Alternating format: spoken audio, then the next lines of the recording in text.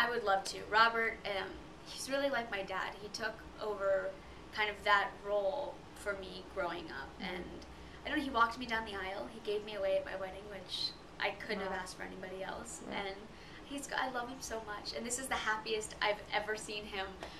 It was funny coming back on set, because I'm like, I could not believe, we were like waxing nostalgic. We got on set, and all of our old gadgets were there with all the old sets. I'm like, I can't believe. Wow, that must be so great to just be a part of that world. It was so weird. It was so weird. And then to see like these new little kids walking by holding our gadgets, Daryl and I were like, we can take these kids out. We can take them out.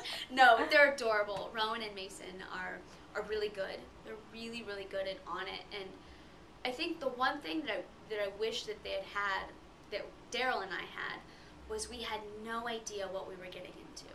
When we got the job and we went in, we just knew that it was a cool project to be working on, because there were all these gadgets and we were spies, and it was still about the excitement of filming, not I'm filming a movie. It was still very young and innocent. Whereas I think with the new kids, they came in going, we're the new Spy Kids, and I just wish that they had that kind of, you know, innocent, more of that, naivete to it, instead of going in already knowing what it will become, you know?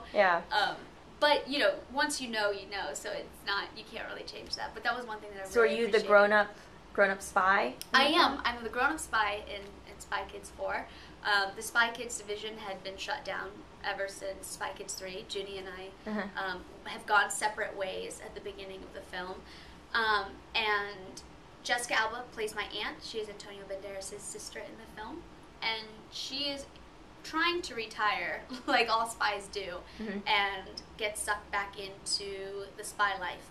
And these children, who are my cousins, end up discovering their stepmom's secret. So we go in, and we have to stop this evil timekeeper, who is played by Jeremy Piven, who's trying to take over the world. Like, he's taking all the time away from the world. So I know, right? He's fantastic. He got in there and he owned it. But literally, like, there will be 8 hours left in a day instead of 24 hours. He's literally stealing time, and soon there will be no time left and all will be gone.